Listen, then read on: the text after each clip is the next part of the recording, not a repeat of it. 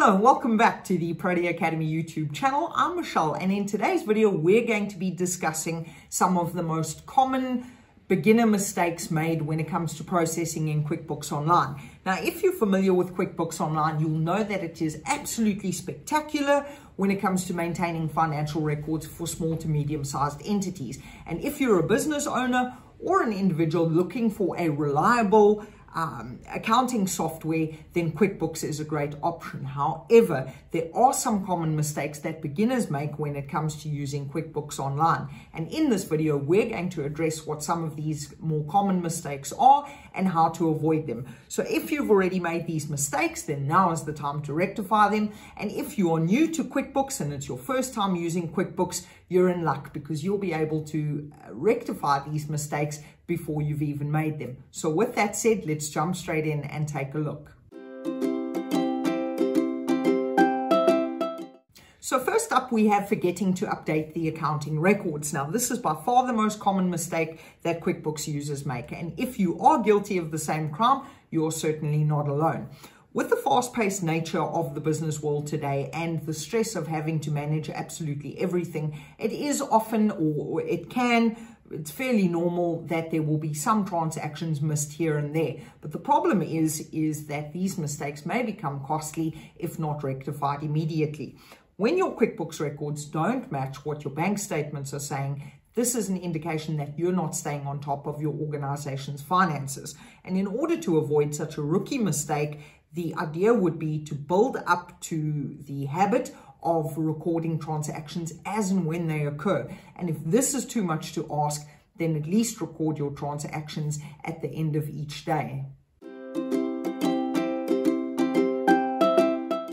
Next up, we have the double charge. Now, believe it or not, double entries are also very common mistakes or common amongst beginners. So if you're the conscious kind, then you are likely going to be prone to making this mistake. So if we take a look at an example to further illustrate this, let's suppose that you go on a business trip at the beginning of the month and you spent only from your credit cards. And with that being said, being the good businessman that you are, you've logged everything in your expenses tab as a business trip.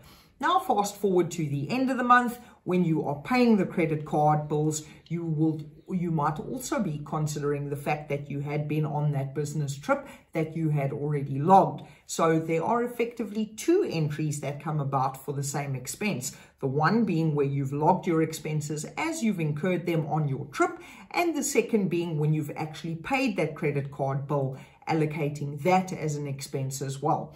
In order to avoid this, it's always better to be careful when you are recording your entries and label them clearly so that you don't create confusion when it comes time to sitting down and having a look at the state of your records.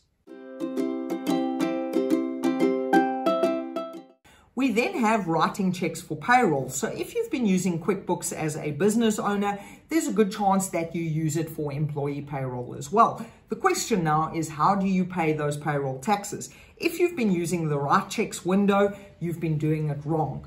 When you use the payroll function in QuickBooks, the payroll taxes are automatically filed in the payroll liabilities window. And when you pay them using the write checks function or through write checks, the tracking gets absolutely messed up. So your best bet when it comes to using this function is to only use the payroll liabilities to pay off those taxes.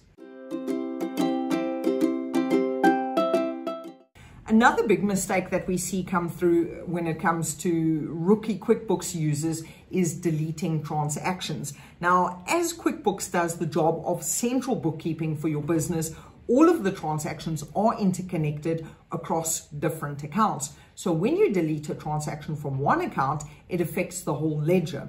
And at the time or at month end, when it comes time for you to sit down and actually make sense of things, that deleted transaction will cause you a lot of headaches. So if you absolutely have to write off or rather delete a transaction, look for other entries that it may have had an impact on. For example, if you are deleting a transaction from one account, it will delete or affect the other side of it. So it will have an impact on the other account. So this is important to keep in mind before going ahead and deleting any transaction. Then last but not least is the issue of having too many accounts. Now, the sub-accounts feature in QuickBooks is very handy when it comes to further organizing your books, but some users do take this concept a bit too far and create accounts and sub-accounts for all of their expenses. Now, if you can keep track of all of this, no problem. The problem arises when you can't track it all and make sense of it all. So, for example, if you have an expense account, ask yourself whether you really need to have sub-accounts for a utilities account, with the sub-accounts being for gas and for electricity. Ask yourself the question if it's really necessary, and if not, can the idea. It brings about extra stress on your organizing skills when there is just absolutely too much going on, when you're looking at your chart of accounts, when you're looking at your profit and loss statement, when you're looking at your trial balance. So what you can do to avoid this is chalk out a plan of what you want your accounts to look like before you actually make them, and make a list of the information that you actually need. So information that you need to see when you are viewing your accounts, and then start your accounts from there. Delete any unnecessary accounts that you have floating about, and ensure that you have tidied up your QuickBooks accounts. As always, we trust you found this video insightful, and should you have any thoughts, comments, or suggestions for future content that you'd like to see, please feel free to pop it in the comment section below. Please also join us on our social media platforms such as LinkedIn and Facebook, or at our website at proteafinancial.com. Protea Academy, striving to achieve better accounting for everyone.